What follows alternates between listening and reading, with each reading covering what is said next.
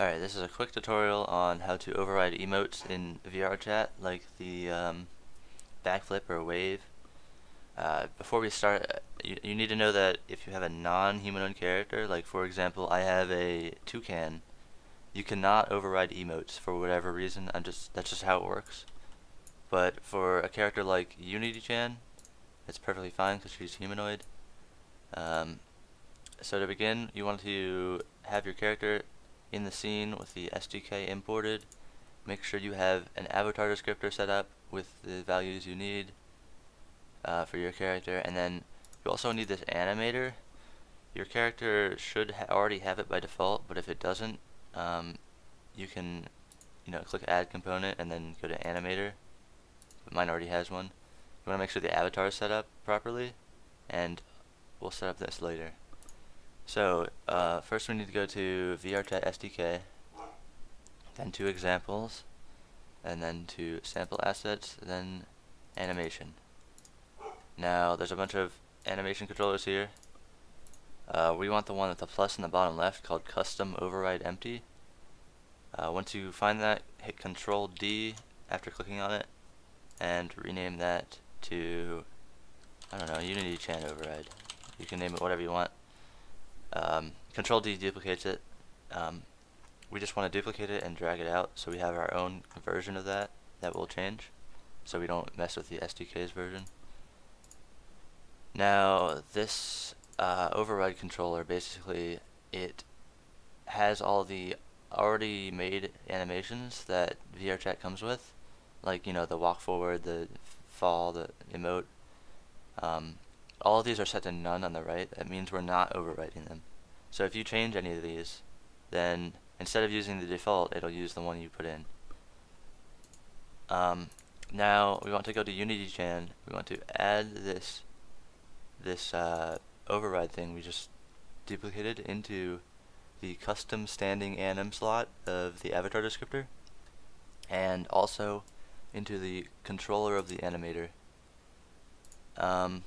Once we've done that, we can go to the animation tab and you'll see all these default animations are here, but we have no way to create new ones. That's because this is an override controller, and all you can do is drag animation clips into here. Now the trouble is, how do you create the animation clips if you can't actually add an animation here?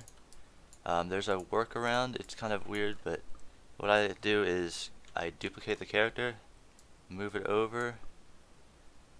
This is the character we'll use to make the animations, and then we'll delete it later. So this is just a temporary character. So we'll call this like temp Unity-chan, just to make sure we don't forget. Now in this one we want to change this animator to our own animator. So we'll go to create, right click create, and then animation controller, and then we'll just name this temp, and then drag that into the controller for the animator. She might move over, but she just moved back to the origin, I think. The reason we're doing that is so we can go into this temp Unity-chan, go to the animation tab, and now we have a button to create an animation clip. So just for this example, I'm gonna create a very, very simple flip animation. Like, I mean super simple.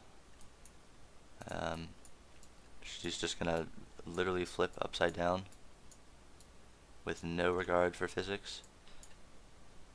And once you've finished your animation, it should already show up in the assets folder where you saved it. There was a prompt I didn't explain, sorry. So you have your flip animation here. Let me just exit animation mode. There we go. Now that clip you want to put into the Unity-chan override. So to do that, you click on the Unity-chan override. In the inspector, you'll see a bunch of animations here. We're going to want to override emote 1 through 8, or any of them, I mean, not all of them. So we'll just drag this into emote 1. What you'll see in game, the name of the emote will be called what the name of the animation is. So ours will be lowercase flip in game once we've overridden this. Now that we've done that, we can delete the temporary UnityGen and delete the temporary controller. You could keep it there if you want to keep making animations. It doesn't really matter. As long as you remove the avatar descriptor, it shouldn't upload to VRChat. Now, we've got that. Now all we need to do is go into the SDK and upload this. It says my avatar isn't humanoid. I believe that's because... One second. There's a weird bug with this. I just need to open and close this for some reason. So now it should say my avatar is humanoid. Yep. I'm not sure why UnityGen does that, but whatever. So you need to build and publish, and I'll cut to once we get in game. Okay, so now we're in game, and I believe I have the right avatar chosen. For some reason I made 2 when I was testing this. Just make sure you have the right avatar chosen. I do. You can see my avatar is moving around properly. When we open up the emote menu, we should see right here it says flip, and the rest of them are just normal. So if we click flip, I'm going to do a dumb animation. Click clap, it still works. Die still works. And that's it.